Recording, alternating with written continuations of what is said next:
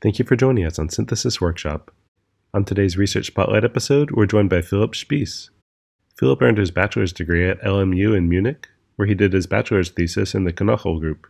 He subsequently worked in the Martin group at ICIQ, where he did his master's thesis, before coming to the University of Vienna, where he's currently pursuing his PhD in the Maulide group. And with that, I'll let you get started, Philipp. Thank you for coming on today. Thank you, Matt, for this kind introduction and the invitation to present some of the recent studies of the Maulide group in the Synthesis Workshop. Today I would like to present a new and direct synthetic pathway for enamides enabled by electrophilic activation of amides. Enamides are a subgroup of enamines and differ from enamines by their attachment to an electron withdrawing group, which can be a carbonyl, an ester, or a sulfonyl group. While tempering the nitrogen center with an electron withdrawing group, enamides are less reactive than enamines and, in contrast to enamines, very stable molecules that are not anymore prone to hydrolysis and consequently easy to handle in the laboratory. These features of enamides have resulted in an increased interest in the past decades. Despite the reduced reactivity, the chemistry of enamides is still very diverse, covering cycloadditions, electrocyclizations, rearrangements, CC couplings, nucleophilic and electrophilic addition reactions. But overall, it can be said that enamides react more akin to olefins. Enamides are also present in various natural products and drug candidates. One important example that I wanted to highlight is the natural product Salicylihalamide A, which is a potent anti-cancer agent. During studies for the preparation of new hydrogenated analogues of this natural product with structure 1 and 2, the key role of the enamide moiety for the biological activity was demonstrated by comparing IC50 values. Whereas the biological activity of analog 1 remained almost unchanged, the activity was severely reduced for the hydrogenated derivative 2. Various methods are known to make enamides. To name a few, and one of the most important ones, carbon-nitrogen couplings, N-acylation, and isomerization of allylic amides.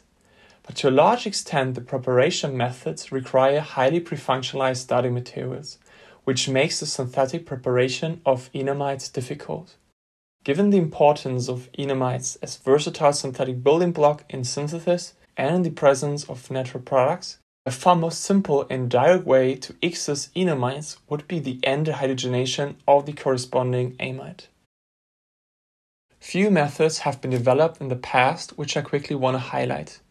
2-iodobenz-amides have been reported to produce enamides in a hydrogen atom transfer event upon treatment with either palladium in light or ruthenium in heat.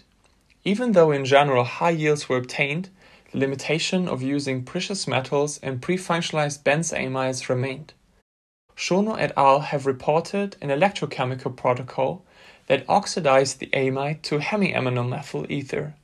In a second step, that required heating and slightly acidic conditions, these hemiaminals formed the desired enamides. However, in certain cases, overoxidation was observed and the method was mainly limited to cyclic amides.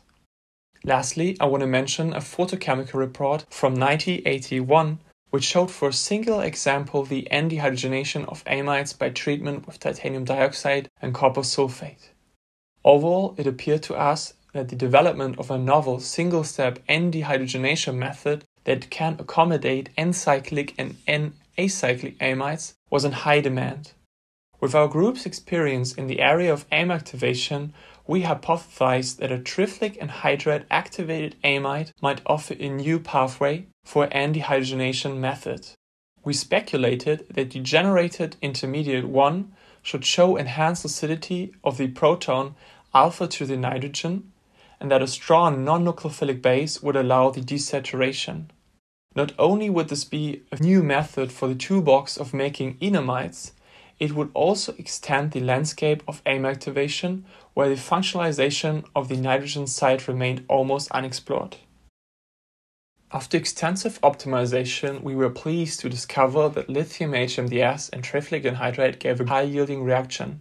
In the order with adding the base first, followed by triflic anhydride at -94 degrees in diethyl ether, amide 1 got N-dehydrogenated within 30 minutes to give the desired product an excellent yield. other bases such as 2-iodopyridine or LDA gave no desired enamide or only in poor yields. It turned out that the countercation plays a key role. Sodium HMDS and potassium HMDS gave only unsatisfactory results. The low temperature was also crucial to allow a high-yielding reaction, but at -78 degrees the process was still very effective.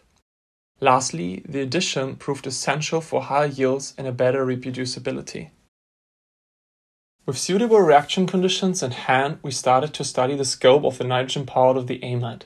Various ring sizes from 5 to 7-membered rings were all well tolerated. Upscaling for 2A allowed to provide the enamide in gram scale. Heterocyclic enamides were also readily prepared, even though for 2F and 2G in slightly lower yield, which was due to a sluggish conversion. In those cases, the starting material was easily back recovered. Importantly, acyclic substrates, which are scarcely reported in other anti-hydrogenation methods, provided the corresponding enamides with exclusive formation of the E-enamides. Non-symmetric amides showed a marked preference for the formation of the less encumbered substituent site. Even in the example 2P, a preference with a factor 1.7 was observed for the ethyl substituent over the butyl substituent.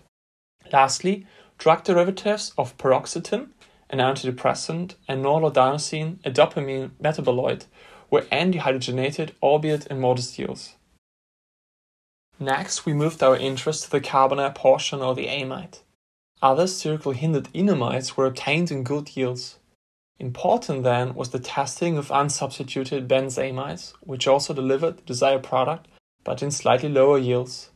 Based on these observations, we became interested in studying the influence of electron-rich and electron-neutral substituents for various positions on the aron ring, whereas the methyl group gave a high yield in the auto position in comparison to the para, the methoxy group showed a different behavior. In this case, para and meta substitution was advantageous. We speculated that the in situ formed aminium triflate generated from the activation of the amide with triflic anhydride could be attacked on the sulfur center as a parasitic pathway leading back to the starting material. Lithium coordinating groups such as the methoxy group would hereby support the undesired site reaction, whereas a methyl group would have a shielding effect and therefore prevent this process. With this knowledge in mind, we tested other electron-rich substrates, but also tested various functional groups. We were pleased to find halides, thioether, vinyl, nitrile substituents were all well tolerated.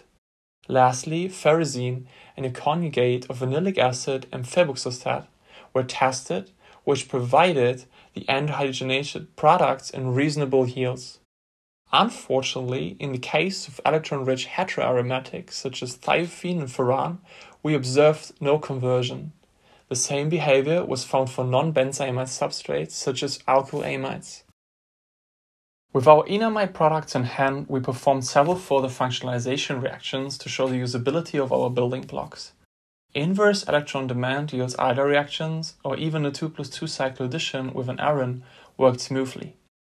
In addition, under acidic treatment of an electron-rich arene, a Nesarev-type cyclization was successful. Treating the enamide under oxidative fluorinating conditions resulted in ring deconstruction and allowed access to a fluorinated acyclic secondary amide.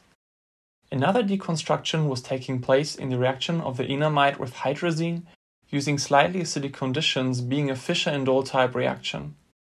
Lastly, we were able to show the possibility of a better functionalization of the enamide using copper catalysis and a hyperviolent iodine reagent. Lastly, we moved our interest to study the reaction mechanism in more depth. Kicking off with an 18O labeled substrate, we discovered no loss of the 18O incorporation in the final enamide product. Next, we wanted to investigate the deuterium labeled substrate with substrates 6C and 6F. Kinetic isotope effects of 4.7 and 34 have been observed. Both results strongly suggest that the abstraction of the N-alpha hydrogen is involved in the rate-determining step of the transformation. Moreover, the latter, which shows an unusually high isotope effect, suggests that quantum tunneling effects have to come into play. Tunneling effects are well known to gain influence at lower temperature and when using highly sterically hindered bases. To prove our hypothesis, we repeated the androhydrogenation of 6F at now minus 41 degrees and then observed the kinetic isotope effect of 13. While analyzing closer the root mixture of our molar substrate, we were able to identify by 19F NMR the reduced sulfur in the form of the trifluoride, but also incorporation into an amide confirmed by HRMS. Lastly, a simple deuteration experiment of 1A excluded the possibility of a metallation event. Based on these mechanistic studies, we postulate a mechanism that starts with the activation of the amide with trifluoric anhydride, which forms the minimum triflate. Compound 9 is now decisively acidified in the N-alpha hydrogen position, and lithium HMDS is able to act as a base while releasing trifluoride. Subsequently, a rapid second deprotonation is taking place, which forms the final enamide. Lastly, I would like to thank Professor Maulide for giving me the opportunity to undertake PhD studies in his amazing group and his continued support. Most especially, I would like to thank my collaborators Martin Berger and Daniel Kaiser for their great contributions and support during the project. If you have any question about this work, don't hesitate to contact me.